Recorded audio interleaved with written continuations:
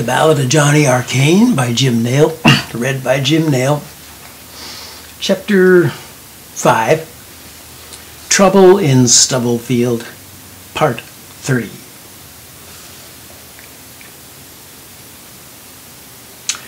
Young fellow turned from the cupboard, an armful of towels. Johnny placed his back to the table to conceal the note. "Right this way, sir." The old man led him up a flight of creaky stairs and down a long, dark hallway. A cat disappeared into the shadows at their approach. The walls were stained with mildew, and a threadbare runner of rotting wool clung to the floor. Young fellow shoved open the last door at the end of the hall. "Here you are, sir. These are your towels. The bath will be warm if you let it run for a while." "Is there anything I can get you? More wine, perhaps?" No, thank you." Johnny shook his head. "I think I will just sleep." "Very well, sir." The bed had an iron frame and stood directly under the window. Johnny knew at once which window because it was partially covered by ivy. He looked out on the mounded vineyards, indistinct in the dark. He turned back to the room. A large clawfoot tub sat in the corner. He wondered how it could be filled up here on the second floor, far from any well or stove. Then he saw the pipes protruding from the floor and the small silver knob. He turned the knob and jumped back in surprise as the water gushed into the tub from the spout. Soon he found himself soaking in a tub of warm water, pondering the strange events of the day. He found nothing he could moor himself to. Superstition was everywhere. How could he ever distinguish the facts from the beliefs?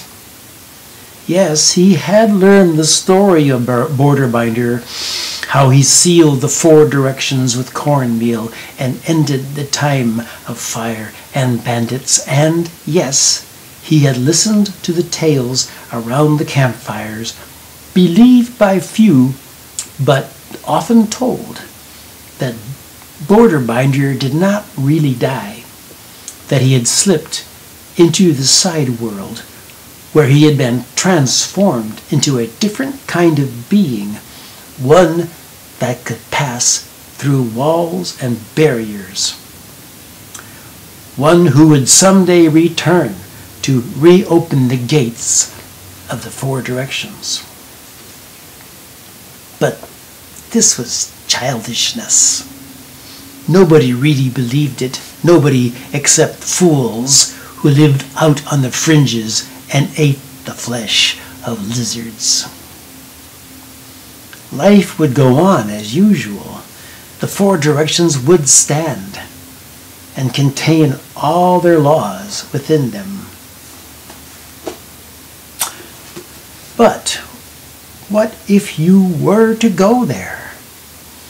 What if you were to walk north and north until you came to the cave from which flowed the source of the river only, and then you kept walking north? What would you find? How could it not be possible to keep going? What would stop you? He climbed from the bath and dried himself with young fellow's towel.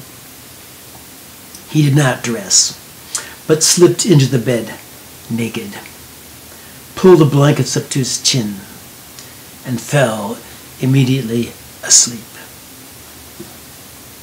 He dreamt of Lucy. She was on a boat, on a river, the river only. He was on the shore, running along the shore, trying to keep up with the boat. Lucy was crying to him, "Johnny, Johnny, stop them. They're going to take me back." At the helm of the boat, a dark figure, hunched, cloaked in black. It did not place a hand on the tiller, but seemed to steer the boat as if by magic. Just before the boat rounded a bend and disappeared from sight, the figure lifted its hood to reveal a helmet of antlers.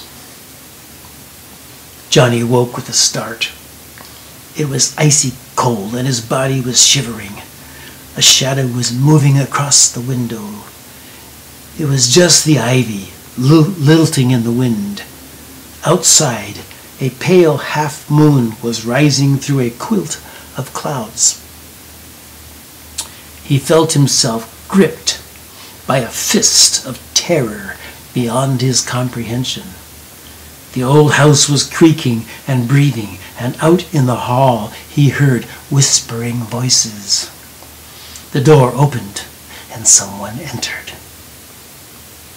She stood there at the center of the room. He recognized her at once. It was the red-haired vineyard girl from the dance. The moonlight lit her white tunic like phosphorescence. She looked around, adjusting her eyes to the dark. "There you are," she cried. "I thought you'd be there." She scampered across the room, threw back the covers, and jumped into the bed, then gasped at the touch of Johnny's naked skin. "Oh, you're so cold." "I'm afraid. I'm so afraid. Hold me, please. Hold me." "Well, of course I'll hold you.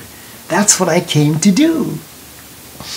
Her voice was full of warmth. She pressed her body against his and threw her legs over his legs, her arms around his neck. Then she kissed him on the face, on the chest, and began to run her mouth down his belly. "No, no, don't do that. I can't do that. I belong to another.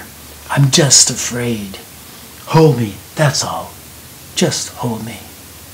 I'm so afraid."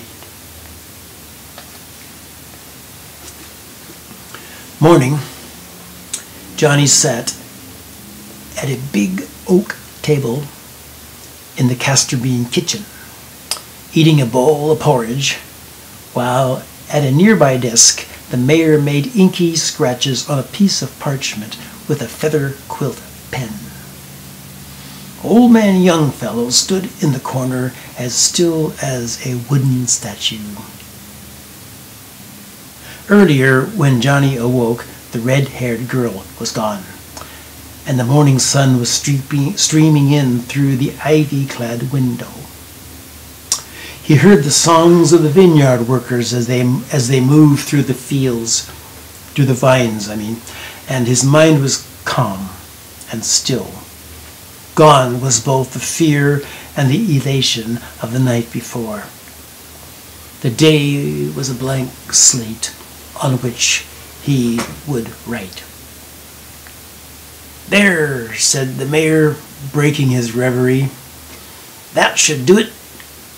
Pan Clangbanger is a metal worker in the town of Sputum.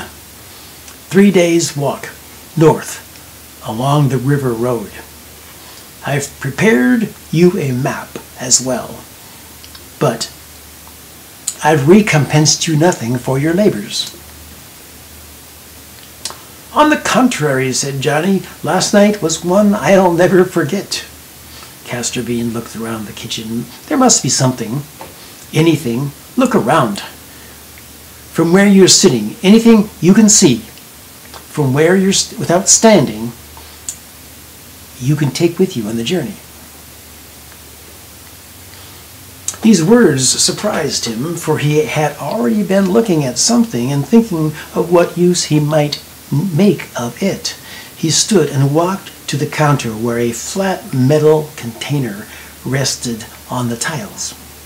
He picked it up, only as thick as a finger, and just wide enough and long enough to slip into his backpack. "What do you use this for?" he asked. "Oh, that's nothing. I put documents in it when I have to carry them from place to place. Keep them dry. It keeps them dry if it rains. I have several." "Well, I'll take this one then. I think I can use it."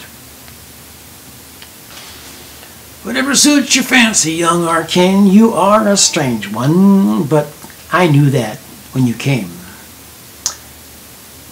And even more so after you'd been here for a while. Here's your burden and your map. Tell my man, Clangbanger, that time is shorter than it is long.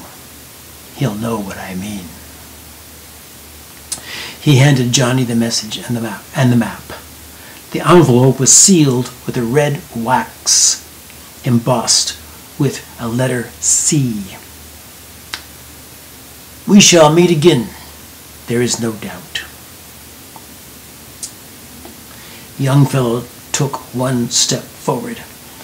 "Your pap, sir," he said, and handed Johnny his backpack. For a moment he thought he saw a ripple pass across the old man's face like the surface of a lake in a breeze. Perhaps not. Perhaps it was only his imagination.